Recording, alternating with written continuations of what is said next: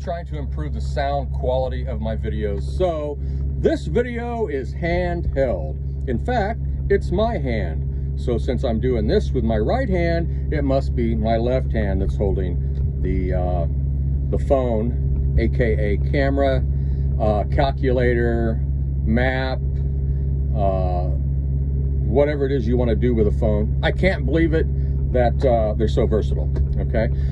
So first of all, congratulations to the Missouri Tigers. They're in the top 10. I think they're 6-8, whatever. They're doing great. You may recognize this hat from a couple of years. I've been wearing this hat a while, so I'm not a Johnny-come-lately, you know, jump on the bandwagon.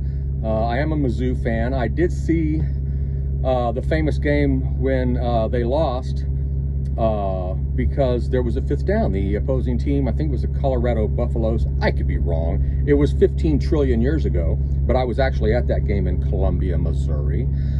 The refs gave the Colorado Buffaloes a 5th down, which allowed them to score on the Missouri Tigers. I was on the west side looking east. Anyway, it was a great time. I think I was there with a person I met in Kansas City named Rudy. Rudy was a character. He was a singer, and he grew up in the clubs in Kansas City.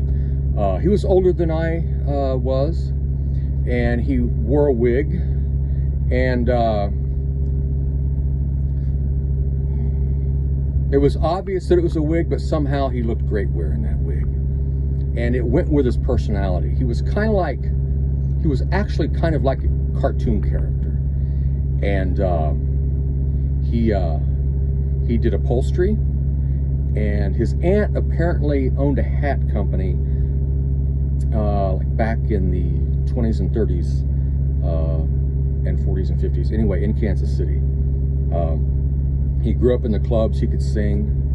Rudy could sing, and he was great at upholstery, and great with sewing stuff. So anyway, so once again, this is not new. I'm not a Johnny-come-lately. Okay, so I want to talk about dice. I want to talk about the game of craps. This is not my original version. This is not my original betting strategy. A guy named Waylon, he has a YouTube channel called Waylon's Way, as in possessive, Waylon's Way. And anyway, so basically what you do is you wait for the point to get established. I'm going to make this fast because I know no one cares about craps, okay? But it's like one of the few things I know about, okay? It's like that, and I know about craps. I know about, well, let's just leave it at that because that's all I want to talk about. I know about writing songs because I wrote a couple of those. Actually, I wrote more than one. How do you get a songwriter off your porch? Boom, pay for the pizza. Bada boom, bada bing. Because all songwriters are delivering pizza. So anyway, so wait for the point to get established. I mean, you could go to any casino, wait for the point to get established. Let's say it's a $10 table.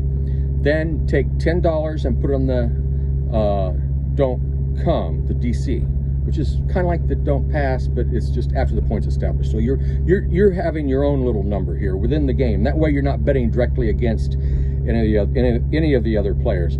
So you bet 10 on the DC, you place the 4, you place the 5, place the 9, place the 10. The dice is rolled, and you're hopefully waiting for one of your points to get hit.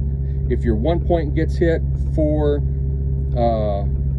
5, 9, or 10, you take all those place bets down and you go ahead and play out the DC. Okay, screenshot that. That's the whole thing. If you happen to lose, actually video screenshot it.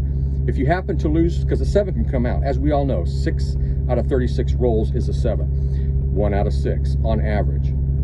If the 7 happens to come out, you have 50 bucks out there. Wait for the next shooter, not the next number. Wait for the next shooter. Maybe the same shooter for quite a while. I have 4:37 in this video. Way too long. I'm not trying to do a novel. Okay, and then go up to 5. So it's 50, 75. Okay, and you just go up by 5 on that. I'm going to close this deal. Rudy was awesome. He was a character. Oh man. Okay, that's a whole different video right there. I gotta go.